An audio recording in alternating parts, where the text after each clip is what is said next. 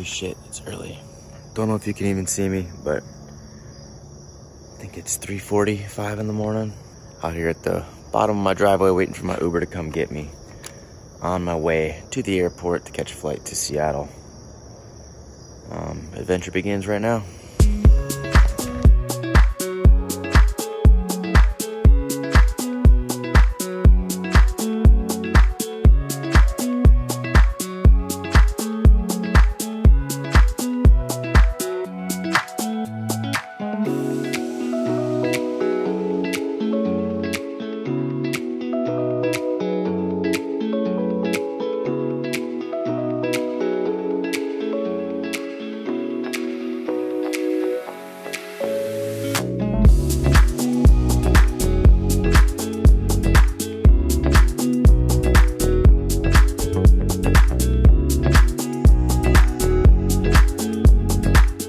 Alright guys, just landed in Seattle. Lee made it too. And we just got to Auburn Municipal Airport, which is where the airplane is at. We're waiting for the current owner to get here. I don't see the plane yet, but there is some cool airplanes here, man. Beautiful airport. So many of them. Yeah, so many airplanes. So, yep, waiting for current owner to get here, and then it's time to buy an airplane.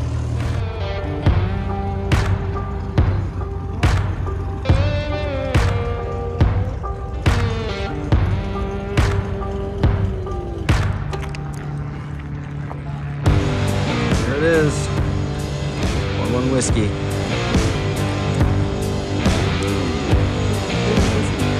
Whoa, whiskey, yeah. Yeah.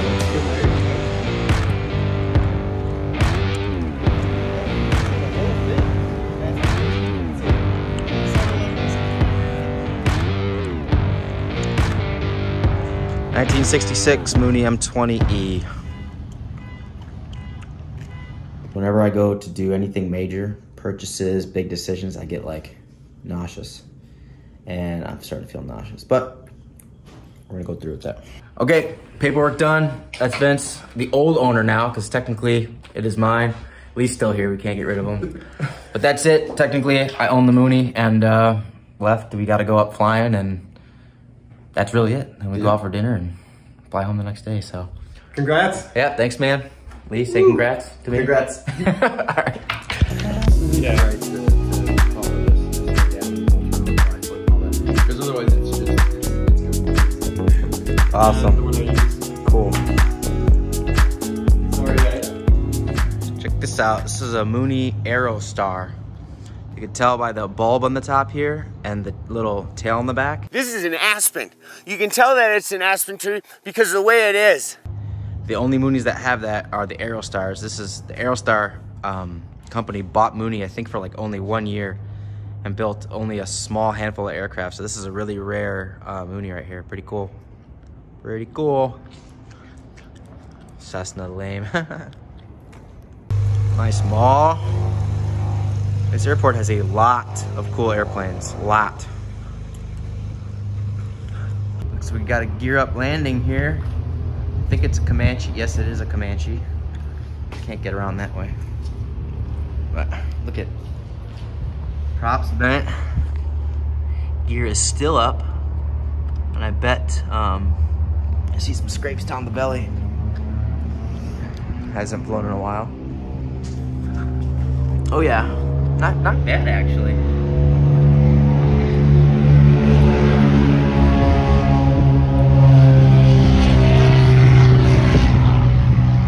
See, this is supposed to go like that. Here's your problem right there. There's a problem right there. Look at that. This is what happens when your gear doesn't go down or you forget to put it down. But be it that there's grass stuck in here, I bet this gear didn't come down and you set it down in the grass. I wonder if it was a license. Could have been too. Yeah, and go off the end of the runway. No, like the nose was just... Look it up, there's probably an NTSB report on it. Yeah, it's not moving. That sucks, man.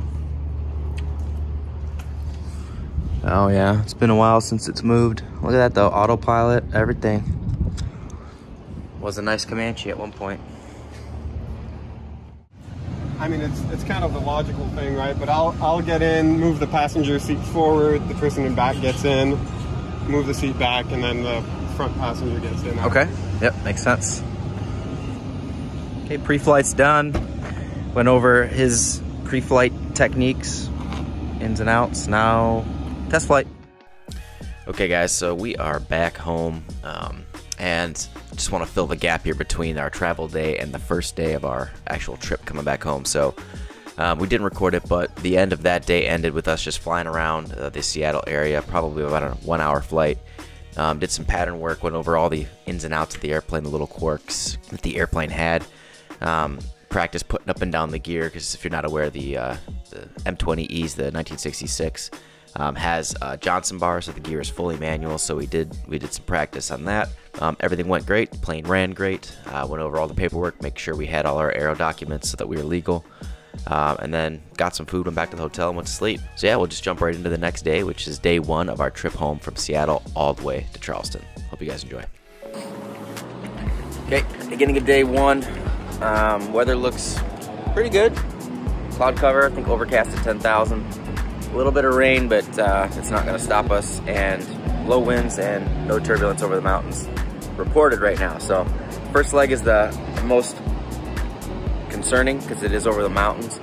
But after that, we should be in good shape. So yeah, and now it is starting to rain as I'm saying this. So I guess we'll see how it goes. I don't know. Morning, Lee. Morning. We gotta fit all of this. Wait, there's more. That's gotta go in there. Let's get started.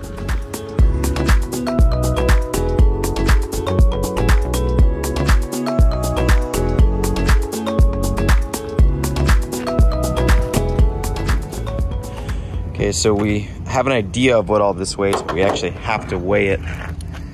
Make sure our weight and balance is in. Lee brought his handy dandy scale. El Cheapo scale.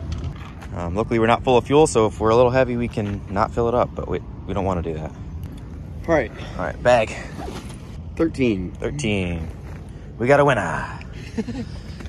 Can you jot this down? Yeah, somewhere? I'm trying to film Lee. I can remember 13 and then get some footage here and then 17. 13, 17. So we're at 30. It's pretty easy. 24. 30 plus 25, 55.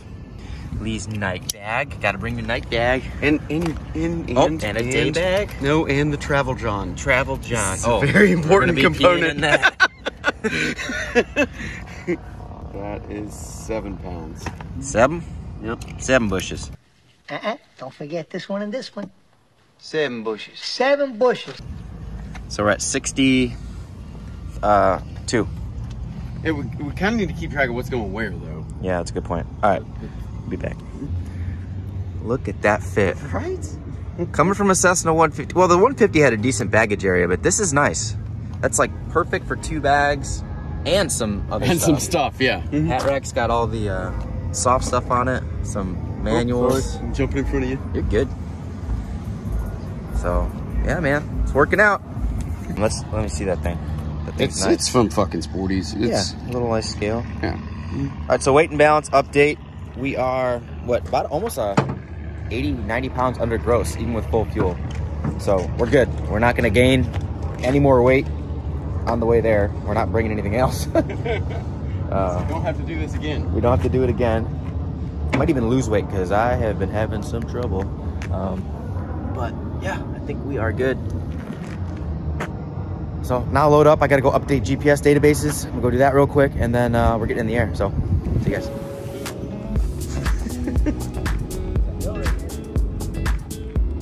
You want some help, or you want me to keep filming?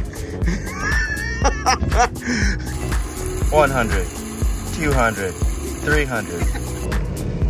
The Cessna, it was really hard to see when it was about to go over the wind. High winds suck. Yeah, that's another thing. This is really nice. Not having to climb on the airplane. Yeah, no ladder necessary. No ladder.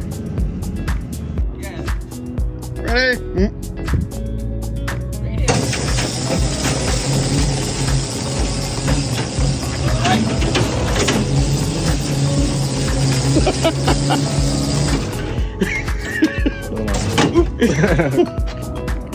Okay, pre-flight is done. Plane's fueled up. We're just trying to find a computer to update our GPS. We need to download an app for it from Garmin, and my work computer will not let me install things without administrative approval from my company. So that was the computer I brought, unfortunately. So looking for a computer. Once we update the GPS, we're good to go. Gorgeous day here in Auburn, Washington. So this was a nightmare.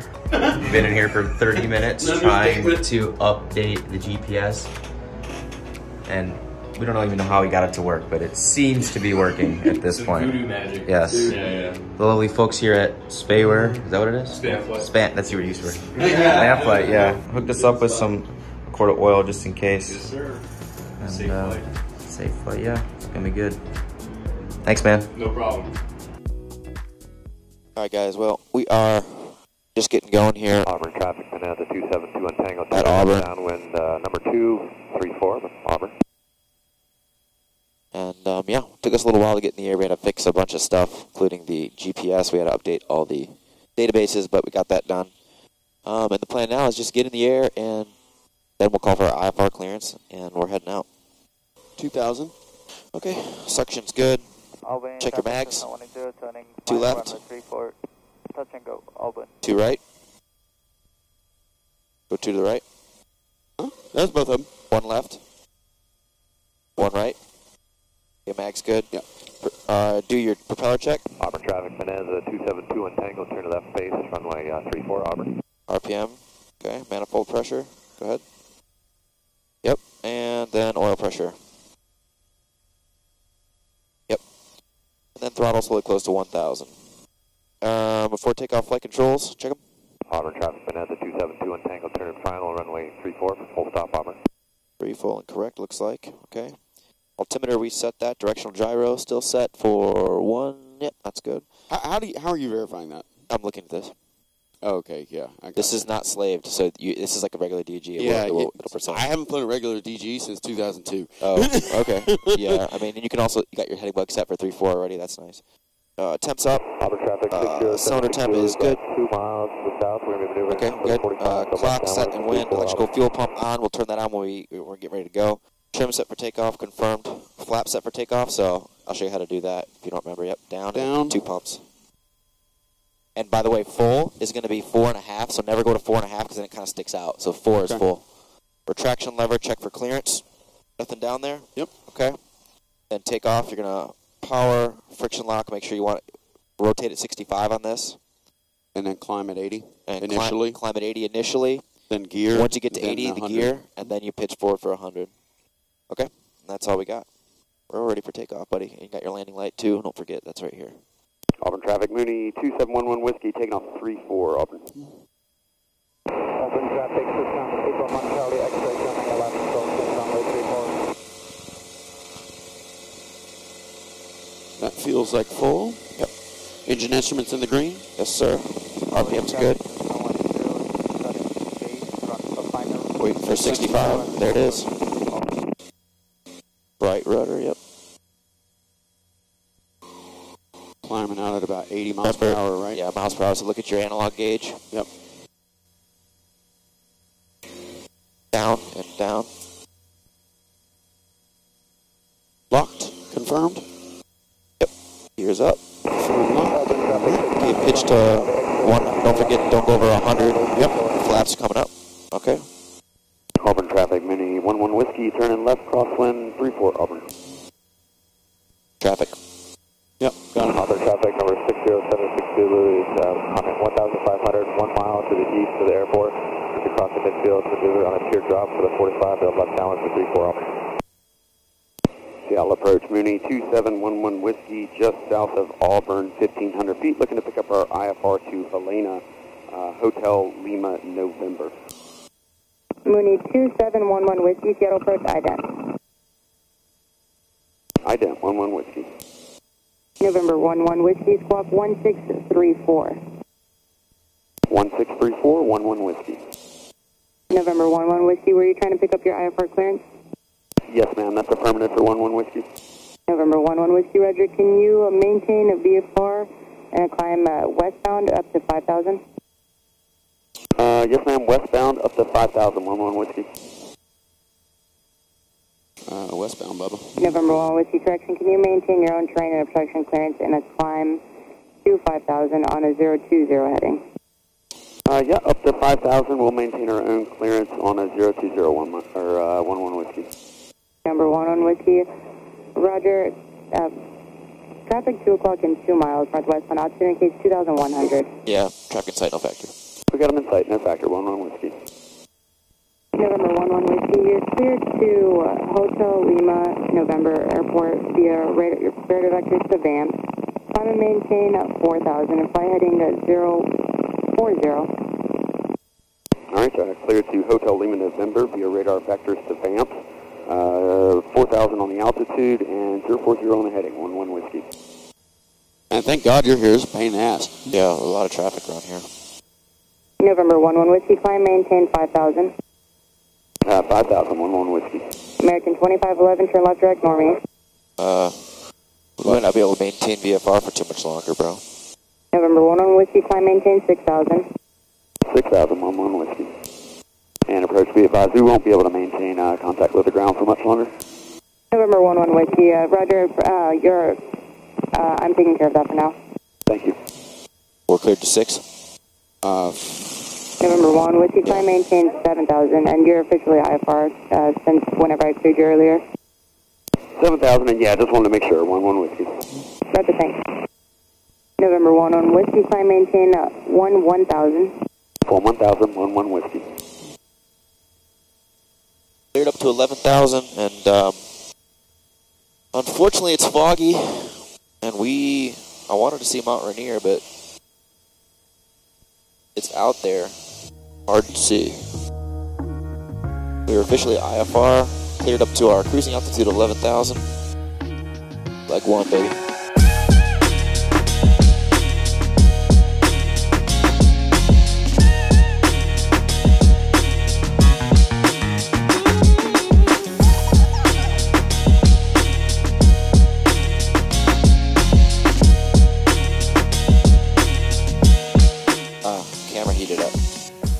Still going. Alright guys, well we're in cruise right now anyway. I'm going to go ahead and save the camera batteries for our landing, and we'll be back with you guys. Peace.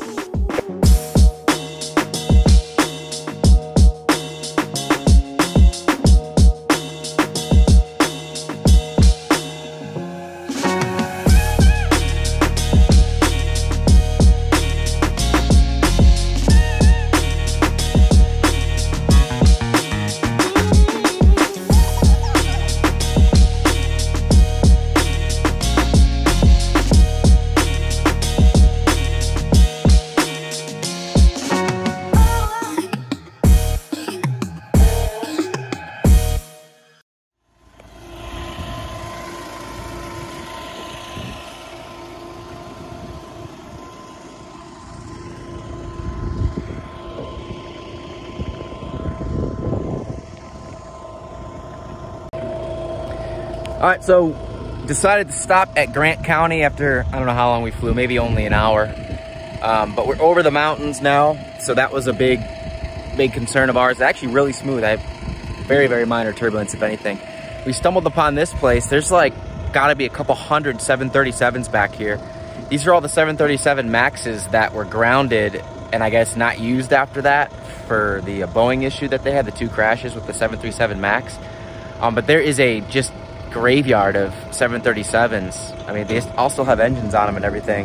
There's also this 747 sitting back here and a bunch of firefighting aircraft over here behind me, and then a couple T-38s over there. This is a really wild airport. Pretty cool. So yeah, leg 1 done, and no issues with the Mooney. Definitely getting used to it still, but Lee had a great landing. Nice job, Lee, and everything went well. So thank you, Grant County. You served Lee well. Yeah, served me very well. And look at this, man. Look at that. Oh, look at that. Look at that. Places you see. So we don't even know if we're in Washington or Montana. We are. I checked, actually. We're still in Washington. Okay, so not quite out of the state yet, but over the mountains. Let's get back in and keep going. We got a long way to go still.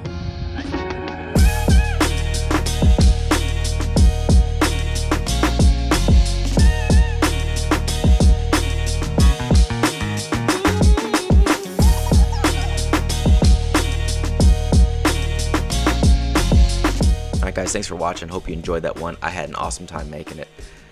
Be sure to like, subscribe, follow me on Instagram, all that jazz. We ended up actually making it all the way to Sioux Falls, Idaho on the first day, and on the second leg actually stumbled upon an airport that was shut down for having a drag race, and we got to do some pretty cool stuff while we were there.